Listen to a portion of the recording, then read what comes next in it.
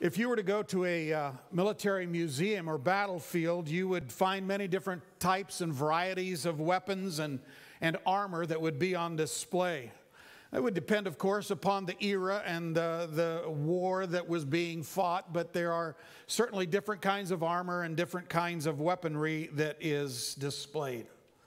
And those weapons and those armor reminds us that there was a life and death struggle that was taking place. This wasn't something that was used to role play. It wasn't something that was used to play games. It wasn't something that was for Comic-Con. These were for real battles that had the potential for serious injury or for death. And the same is true for us as we are reminded that God has given to us spiritual armor that we are to use as we live our lives for Him. As followers of Christ, we are given spiritual armor by which we can live our lives. And we realize that in this spiritual battle, there are many casualties. Sometimes, or very often, those casualties are as a result of the fact that there are individuals who have not yet become followers of Jesus. And so as a result of that, they do not have the armor that God has prepared for them available to them because they're not followers of Jesus. That the armor that God gives to us is for those who are followers of Jesus. It is for those who have trusted Christ. And so there are those who step out into a Christless eternity because they have never become followers of Jesus, and they are separated from God forever and ever. Sometimes, even as we have become followers of Jesus, there are defeats in our own lives. There are spiritual battles that every single one of us in this room have been involved in, are involved in, and will be involved in. And the problem is that we stand or fall based on whether or not we use the armor that God has given to us. And we forget that this life is a spiritual battle. We think in terms of only what we see physically, and don't think in terms of the fact that there's a spiritual war that is going on behind the scenes for the soul of every single person. We're approaching the last verses in a section in which the Apostle Paul describes for us a spiritual battle that is taking place along with the armor that has been given to us in order that we might be able to stand. And as we look at these final instructions, there are some things there is a segment that Paul points out for us in these verses that are not part of the spiritual armor. In fact, he refers to this aspect that is absolutely necessary for us, which is prayer. It is not a piece of armor, but it is to be used in conjunction with the armor with which we are given. And so this spiritual battle isn't just for us. It isn't just for our families. It is for the process in which we find ourselves. And so if we are going to win spiritual battles in which we are engaged, we must pray. The priority of prayer is given to us. And so if we are going to see people who have been held captive by the enemy come into a relationship with Jesus, it takes prayer. If we are to fulfill our mission as a church, it takes prayer. If we are to be those who win the spiritual battles, not on our own, it takes prayer. You see, it's possible for a soldier to have the very best of equipment, and it won't help in the battle if they don't put it on or if they don't stand firm. And in this section, Paul says we need to make sure we add prayer to the process of our spiritual battles. It's the energy that enables us as followers of Jesus. And so I invite you to grab a Bible, turn to Ephesians chapter 6, and we're going to get a run at the passage that we're going to look at this morning, which is going to be verses 18 to 20. But I want to back up and go back to verses 10 and begin in that particular place, because that sets for us the understanding of why prayer is so important. And Paul writes finally, and again, this is in conclusion to everything that has taken place, everything that he has written in the book of Ephesians thus far, as we come to the conclusion of the book of Ephesians. And Lord willing, we'll finish that out at the end of October. Two more messages after today. And then Paul writes finally, as a result of everything that's gone before, again, remembering the first 3 chapters deal with truth, that they are theologically foundational for us to understand truth. And then in the final 3 chapters, 4 through 6, it's how do we apply that truth. So this is an application, but Paul is saying, I want to summarize everything that has gone previous to this. Finally, so pay attention. Finally, he writes in verse 10, be strong in the Lord and in the strength of his might. Again, this battle is, we are to be involved and we are to provide the energy and we are to participate, but it isn't based on our strength, which is a really good thing. That my battle isn't ultimately determinative by whether or not I am strong enough. It is determined by whether or not I stand in God's strength. And that's what makes the distinction, and that is what makes the difference. And so Paul writes, be strong in the strength of his might. Well, God's strength is unfailing. So that when I fail in my spiritual battle, it isn't because God hasn't supplied the right amount of power, the right amount of strength. It's because I didn't stand in his strength. And then in verse 11, so we have our responsibility. The first piece is to stand in our strength. Secondly, in verse 11, put on the full armor of God that you may be able to stand against the schemes of the devil, the craftiness of the devil, the desire that the enemy wants to destroy you. We need to understand that. I saw this past week on a forum, somebody wrote, well, at least one thing we know about it's not a Christian, all right? Not a Christian. But he was making this comment about certain other people, and his statement was, well, at least that Satan is consistent. And I had to write on there, yes, he's a liar and a thief and a murderer. He's consistent. The Bible tells us that. He wants to destroy us. He will tell us that our best way of living is living under his guise but takes us all the way back to Genesis. He's scheming. He's crafty. He knows when we are weak. He knows the areas in which to attack us. He knows when he doesn't play fair. He doesn't play by the Geneva Convention. It's like, they've been through a tough spot. Let me really attack them now. And sometimes you've been through a really good spot. And let's attack. So he's scheming and he's crafty. So we need the strength that God supplies, and we need the armor that God supplies, and put it on and wear it. And then in verse 12, for our struggle is not against flesh and blood, but against the rulers and against the powers, against the world forces of darkness, against the spiritual forces of wickedness in heavenly places. That's where our struggle starts. Behind the scenes. I was just thinking about that. I was sitting over here listening to the praise team and just I really appreciated what they had to share. And then as I was reflecting on this verse, there was something that came to my mind. And that is that as the tensions that might occur in our marriage are because there's a behind-the-scenes tension. The enemy is seeking to destroy us. He's seeking to destroy what God has put together. You see, there's often times that I think the problem is Pam. If she would just see things my way, it would solve the problem.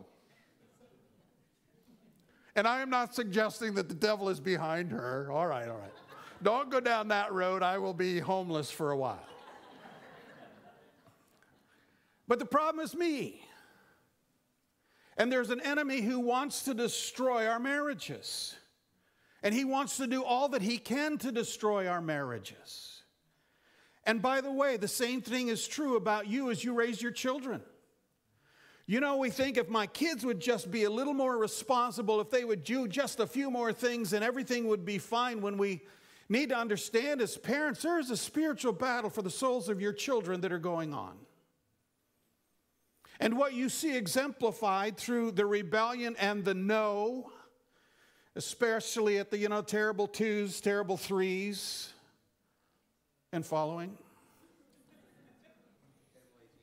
Okay, I heard an amen. Is as a result of the fact that there's a spiritual battle going on. And so as parents, what we need to be able to do is to see through the fact that there is a spiritual battle for the soul of my child. And there's a spiritual battle for my soul as to how I'm going to respond to that particular situation. We need to move on. That's not where we're going to focus. Therefore, as a result of the fact that there is this spiritual battle that is taking place, verse 13, take up the full armor of God. Don't leave any pieces out. We need it all. And so there are 6 pieces that are listed for us. Take up the full armor of God that you may be able to resist. You see, it's possible for us to resist. You can circle that. I hope you're marking your Bibles. You might be able to resist. You will be able to resist. That you may be able to resist in the evil day. What's the evil day? It's when all hell breaks loose. When the enemy really attacks you. When he really comes after you. That's the evil day. And so you will be able to resist. And having done everything, you're still standing. When the smoke clears of that spiritual battle that you are involved in, you are still standing. Number 1, because you stood in God's strength. And number 2, because you put on the full armor of God. And then Paul lists it for us. Stand firm, having your loins girded or a belt on your loins with truth, and having put on the breastplate of righteousness and your feet shod with the preparation of the gospel of peace, in addition to all taking up the shield of faith, with which you will be able to extinguish, what's the next word? All. Doesn't say most. All. By which you will be able to extinguish all the flaming missiles of the evil one. And take the helmet of salvation, the sword of the Spirit, which is the word of God. That God's truth stands firm. And we've talked about this. We don't have time to go back and go back over it. But the fact is, even as Jesus withstood the temptations of Satan, as Jesus was led out by the Holy Spirit to be tempted, he used Scripture to respond. It is written. It is written. It is written. And you remember back in Genesis, Satan said, did God really say? Adam needed to say, it is written. He spoke. And so in verses 18 to 20 tells us that there is this priority of prayer, that standing firm in the armor that you and I have, that what we need then in order to be able to use it properly is prayer. Now I'm tempted to kind of go back and say, well, this prayer is that which gives me strength. Theologically, that might make a little sense. Grammatically, it does not, because that's not what it's linked to. It's linked to the whole piece. And so looking at this, it's how do we outline this and make it in a way that's easy to follow? There are 4 alls that are in this particular section in verse 18. But I think what Paul does for us here is he gives to us 2 main thoughts. First, and this is the first main thought, right? Keep praying and keep alert. That's verse 18. And then there's a second main thought we find in verses 19 to 20, which is pray evangelistically. So the priority of prayer is given to us in verse 18. Let's break that down. Again, as we look at it, and I'm sorry if this is grammatically, I'm not trying to be difficult or look at that, but I think it helps us understand there are 2 main participles. They're present participles, which means we are to continue to do this. And then there are modifiers of that. And so the first main participle that's given to us is keep praying. And the second one is keep on the alert. So I think those are the 2 main things that Paul is saying for us. Keep praying. And we'll get to the second part of that. So he says in verse 18, with all prayer and petition, pray at all times. That's the keep praying. That's the participle. It's a present tense. Keep doing it. Keep doing it at all times in the Spirit. Keep praying. Pray in the Spirit. What does that mean? That's not some sort of special prayer language that you have to have. That we talk to God in exactly the same way as we have communication with one another. You don't have to learn a different language. What does it mean to pray by the Holy Spirit? It means to pray depending upon Him, to pray in coordination with the Holy Spirit. You know, if I would pray, Lord, turn my 2000 Ford Ranger into a brand new F-150. That is not praying in the Spirit. Oh, but I could tell a lot of people what you did.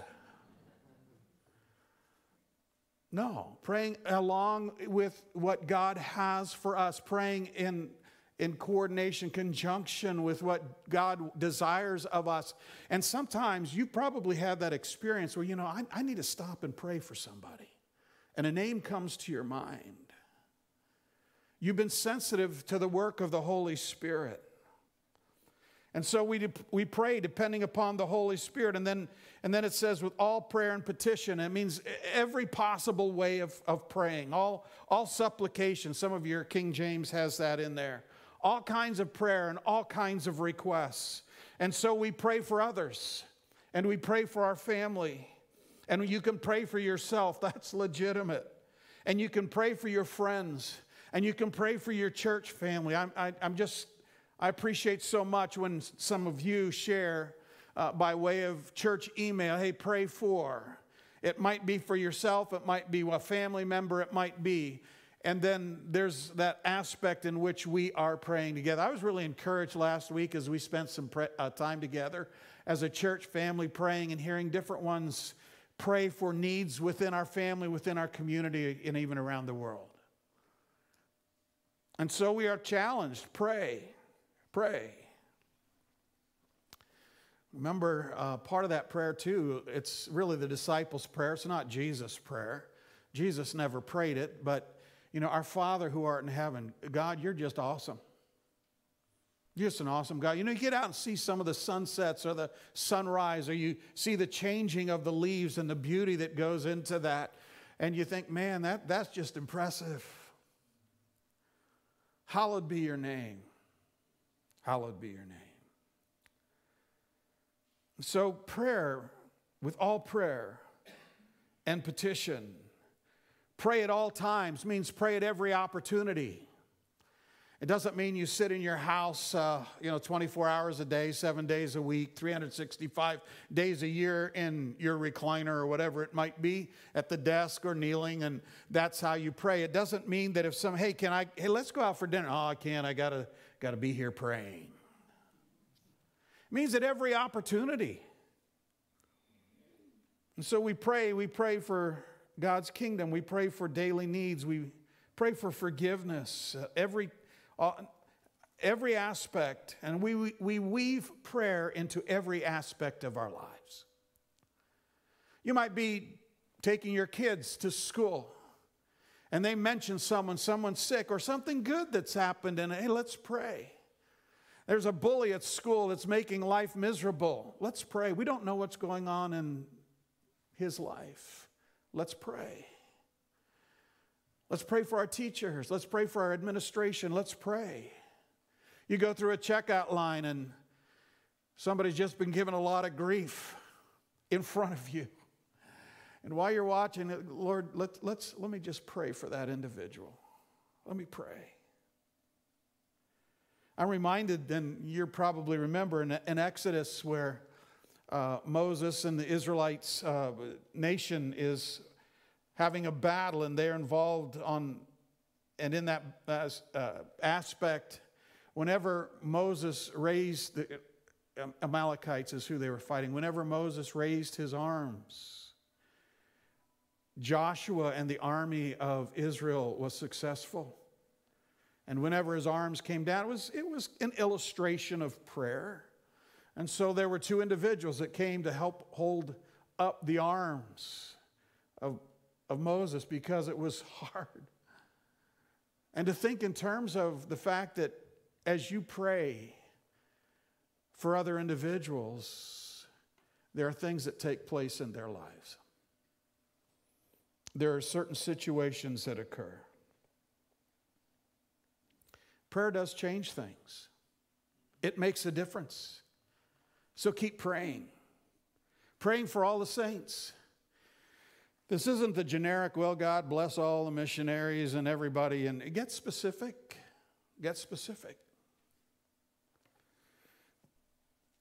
Prayer changes things. What does prayer really do? It invites, let me put it that way. It invites God to do on earth what he's determined to do in heaven. So when Jesus said, that thy will be done on earth as it is in heaven, we in essence are inviting God to do on earth what he's already set aside in heaven. Remember Elijah on Mount Carmel? And it was called that, it was instructed. There hadn't been any rain for a few years, and God said it's going to rain. But then we read that Elijah bowed himself down, and we understand that to be an attitude of prayer. And he sent his servant to look. Don't see anything yet. Come back, pray some more. Go. Don't see anything yet. Come back, pray some more. And finally said, there's a cloud just about the size of a man's hand on the horizon. Elijah says, that's God's answer to prayer. So he told Ahab, get in your chariot and get out of here because we're going to have a tremendous thunderstorm like we haven't seen for years. And Elijah packed up and he headed out as well. But here's the piece. Had Elijah not prayed, the rain would not have come. God had determined in heaven that he was going to send rain that day. But had Elijah not prayed, the rain would not have come. You see, that's inviting God to do on earth what he is determined to do in heaven. That's a piece of it. So pray at all times. Secondly, the second part of this first verse 18, is keep alert. Stay alert. Those of you who have been in the military understand this. It means like being a military sentry, being on guard. If you are out amongst the enemy, you want to stay alert because you don't know when the enemy might be sending scouts into your camp. And so you remain on the alert looking for those things to happen. It is staying vigilant. And one of the ways that we stay vigilant is through prayer. And Paul says, keep alert. And he says there, with all perseverance, don't quit. Don't quit. Pray in perseverance. It's just too easy to give up, isn't it? Well, I didn't see it happen. I've been praying for this for a few days, a few weeks, a few months, for years. There's some stories I could tell you of people who have prayed.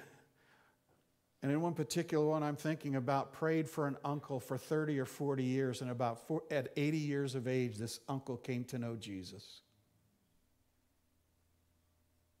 Prayed for years. Didn't give up. And so the enemy knows that. He knows how to attack us, and so we must stay alert.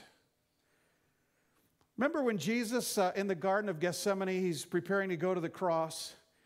And as he is there and he instructs his disciples, he said, I want you to watch and pray. Do you remember what he said? So you don't enter into temptation.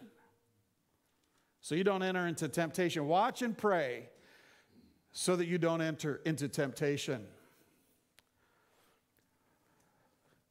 Jesus goes off a little ways, comes back, and they had fallen asleep. And frankly, I can identify with that. There have been times I've been praying, and the next thing is, oh my, look at what just happened in those spanning minutes. And as a result of that, they did enter into temptation, and they failed the spiritual battle. Peter in particular, we can remember, but all the other ones, we're not just picking on Peter. John perhaps stood at a distance and kind of watched what was taking place, but that was about it.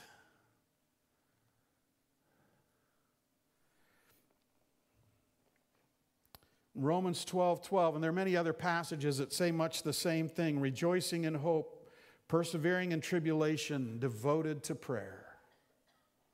We have this tendency to say, well, I guess nothing else has worked. I think I need to pray about it. No, that needs to be the first thing.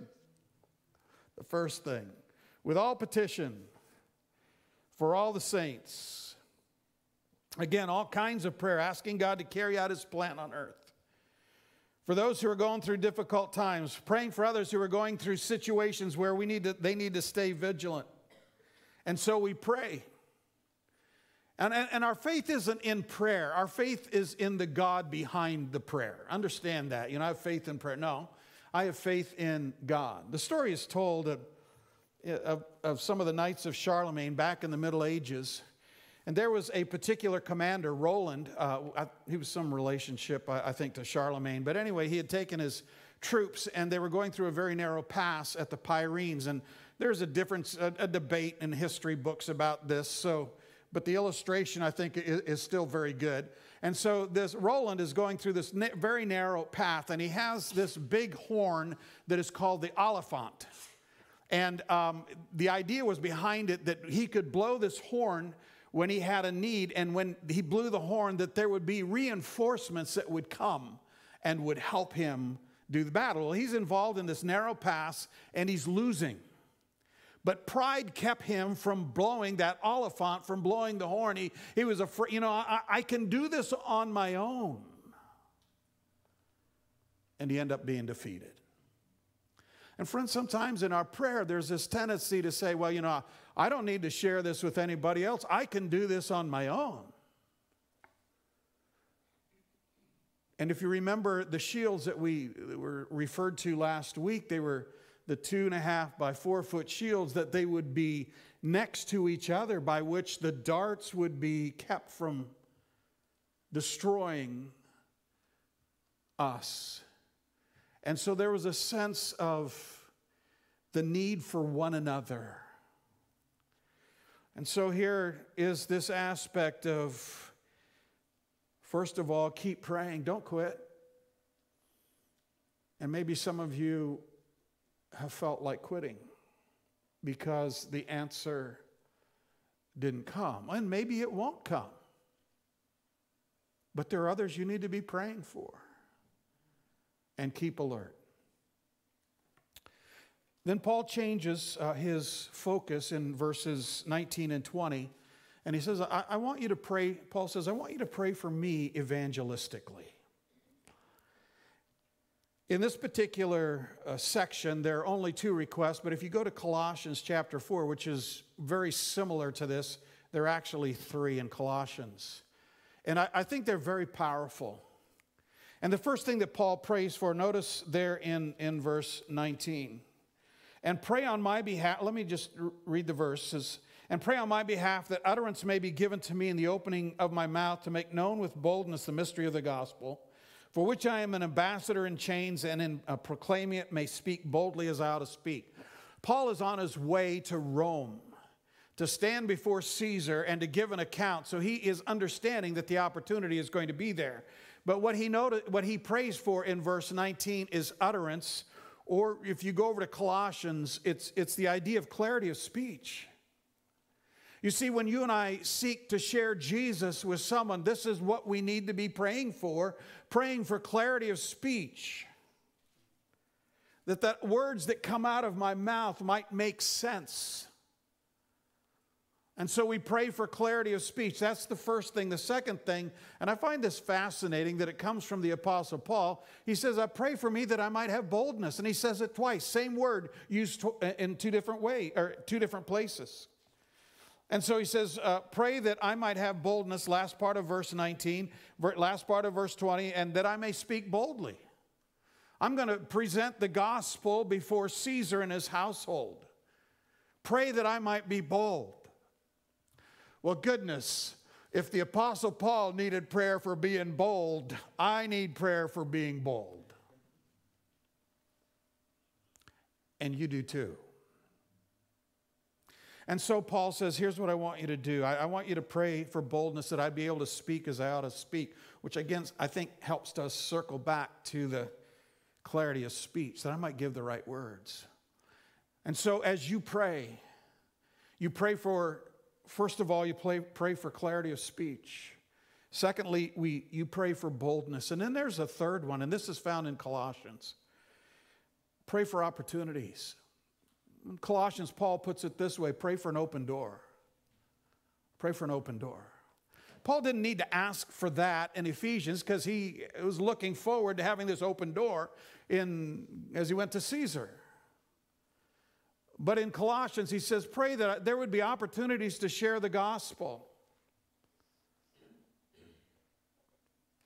You see, that's the hard issue of the problem that we see around us in the world is that people don't know Jesus.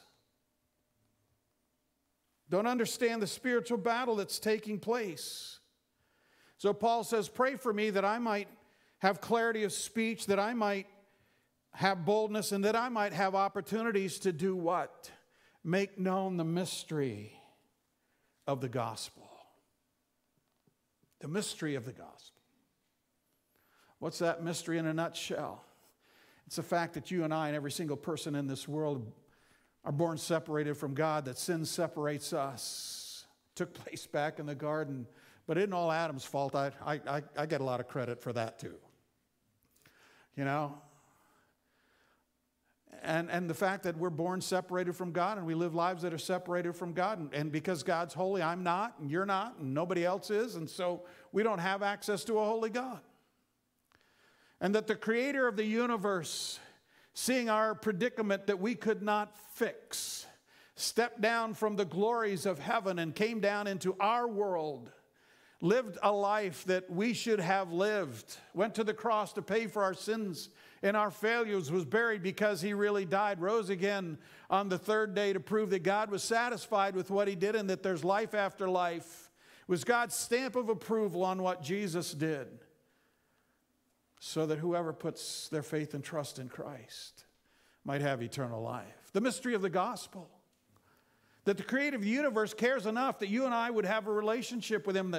We read in Scripture in the New Testament that the angels kind of, if I can use this anthropomorphism, speaking in human terms, they scratch their head trying to figure out why in the world would God want to go down to save those people?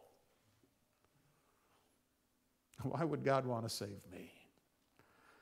It's the mystery of the gospel, and it's called grace. And so Paul says we've got a message of hope that the world desperately needs to hear. And so are you praying for clarity of speech, for boldness, and for opportunities? Who are you praying for? Who's on your list of individuals that doesn't yet know Jesus for whom you are praying these three things? We met as a team huddle. We often do on Tuesday. We meet together and kind of figure out what really worked and what do we need to fix and those kinds of things, and talk about ministry here among our staff and whatnot. And I shared with them this past week. I said, I've been thinking over the past couple of weeks, I've not had an opportunity. Maybe I've had the opportunity and missed it. But I haven't talked to anybody outside of our church family about Jesus. Or even moved it just a little bit. Maybe didn't get that far, but at least getting to know names and who they are and something about them to show some interest in their life. So that I might at some point in time have an opportunity to tell them about the mystery of the gospel. So that was rather convicting, and so I thought I'd share that with you to convict you. So you can join me. Now, some of you work in an environment where you have those opportunities, and I hear your stories, and I'm grateful for it. I remember hearing a person kind of semi-complaining, or maybe that's not the right word, making the observation that he was the only Christian in his place of employment, which was really, really hard to be a Christian in. So, man, you've got a tremendous opportunity. Now, it's easy for me sitting here. Pastor Doug keeps it pretty clean most of the time, so it's easier to, in this environment. But I need to be out about sharing the gospel too, looking for, praying for opportunities, being on mission. It's a mystery of the gospel. I've had a few grandparents sharing with me recently about the fact that they're concerned that they have grandchildren who are in an environment that are not hearing anything about who Jesus is, not hearing about the mystery of the gospel, not being challenged about walking with Christ. And so they're praying for grandkids, certainly praying for adult children, but praying for grandchildren who don't know Jesus and are not being raised in that environment, and saying, I'm beginning praying even now, that they might become followers of Jesus. You see, we are called to always pray about everything and stay alert, and especially pray for the gospel. To pray about everything, to stay alert, and especially to pray for the advancement of the gospel. And so that's the concluding part of Paul's challenge to us about facing the spiritual battles which we have. And so I challenge us, first of all, if you don't know what the mystery of the gospel is or haven't responded, be delighted to sit down and share with you. Somebody else, maybe you came with somebody, say, hey, what does it mean? So that you might become a follower of Jesus as well and walk with him. Secondly, I challenge us, pray for boldness, pray for clarity, pray for opportunity. Keep praying. Stay alert. Pray for the advancement of the gospel. Let's pray. Lord, thank you for the privilege that we have of knowing you, and we have the privilege of proclaiming to others, telling others what Jesus has done for us. Lord, we are involved in a spiritual battle, and we need to remember that. The enemy schemes to destroy us, destroy our homes, to destroy our marriages, and Lord, we need to be reminded that you have given to us armor by which we can wear to withstand the enemy. Also, you have instructed us to stand firm, not stand down, but to stand firm, and then to pray, to pray. To pray for these situations that we are inviting you to carry out your mission on earth as you have determined it to be in heaven.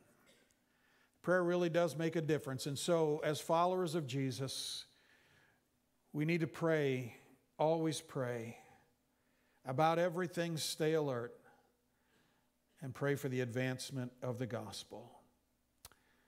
And so it's in Jesus' name we pray. Amen.